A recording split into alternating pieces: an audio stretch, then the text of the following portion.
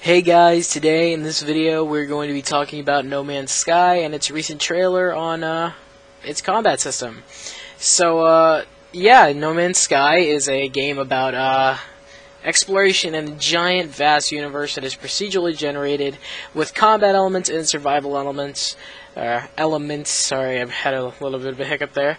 But this is a game that I've been looking forward to for a long time, and just the trailers alone I don't think they've even grasped how big this game is going to be. They've shown off some things that look amazing, but I don't think people understand how big of a game this is. Like, I'm not saying, like, oh, it's the biggest game of its time. I'm saying, like, it's a game that has a huge concept, and it has such a big universe that I don't think anyone's going to be able to complete it in, like, a day, like people are going to try and do in record-breaking time, but it's going to take a long time.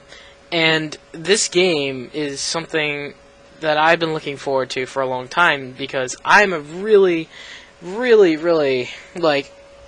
actually, I enjoy playing space-type games, and when it came to No Man's Sky, I was like, oh my god, I want to play that now.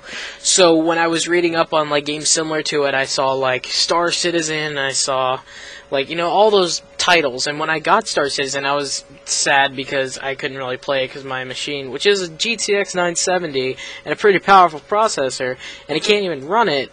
I was a little bit upset, but I could understand why. But when it comes to No Man's Sky, I can understand that this game is going to run well. It may or may not, but it looks like it will. But just from these few screenshots that I'm showing right here, like, the game looks amazing, and just the vast terrains on all these different planets, it looks so good and so clean and so slick that it's just going to take a long time for people to be like, oh, I've already explored every planet. And, oh, I've already done all that mission. Oh, I'm already level 100. Because it makes, like, this is actually the game that I think will actually force people to be like, I don't want to play this character anymore. I want to re-level to experience all that again.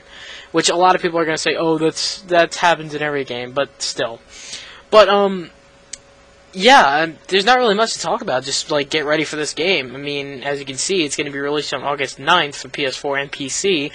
So, PC players and PS4 players, get ready for the game.